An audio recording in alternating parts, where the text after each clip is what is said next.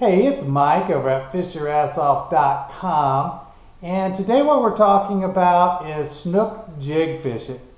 In other words, catching snook when they're down real deep. So you need to use a jig or something real heavy to get down there. So I'm going to show you, we'll talk about anyways, the best techniques to do that and tips, and the colors you need, just the sizes, things like that. So here, let's go ahead and look at it. All right, snook jig fishing tips. First of all, you want to throw your jig out, let it sink, and fish within 3 feet of the bottom. All right, that's just how you got to do it. So that's rule one.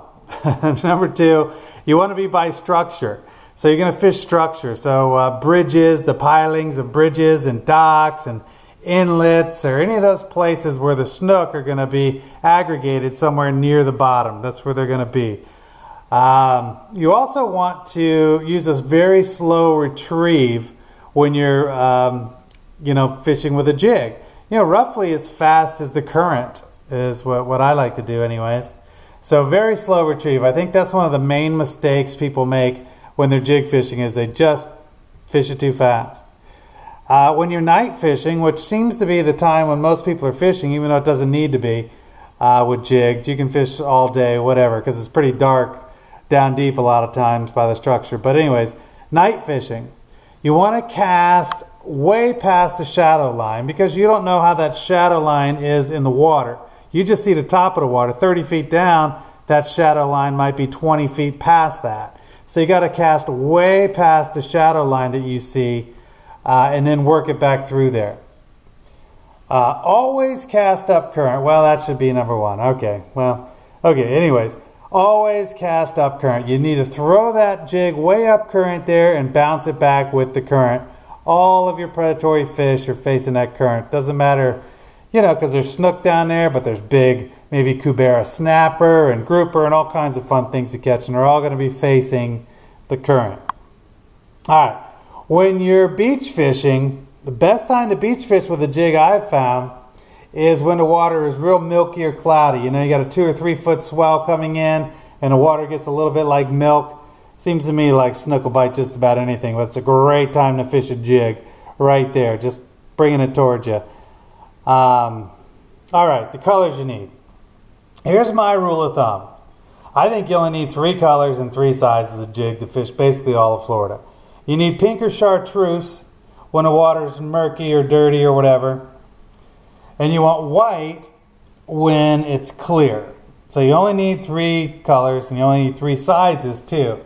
I think a 1 ounce, a 1.5 ounce, and a 2 ounce is going to keep you covered. And then here's a few of my jigs. I make my own jigs. I pour my own jigs.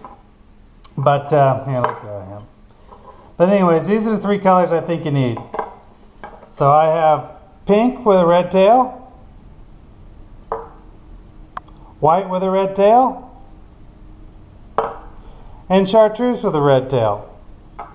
So like I said, I pour my own jig heads and I paint them and things like that, but that's a different story. I'm just bored sometimes. It doesn't really save you that much money. I mean, a good snook jig's only $3 or $4, and the way I do it, it's maybe $1.50. So, and it takes a long time to do. So I'm not advocating making your own jigs to save a bunch of money.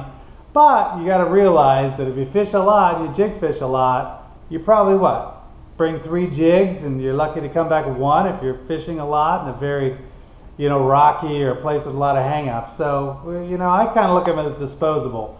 So that's why I pour my own. But anyways, I just wanted to cover some snook jig fishing tips.